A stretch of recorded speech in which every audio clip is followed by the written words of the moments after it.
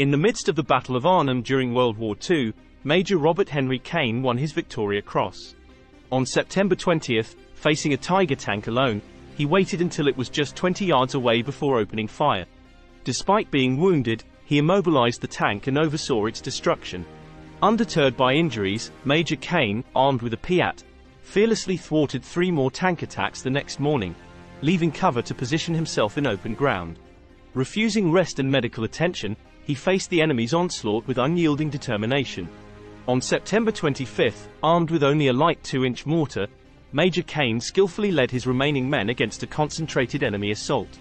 After a 3-hour engagement, he demoralized the enemy, forcing a disorderly withdrawal. Major Cain's gallantry, endurance, and leadership throughout the Battle of Arnhem became legendary. For more stories like this, please subscribe.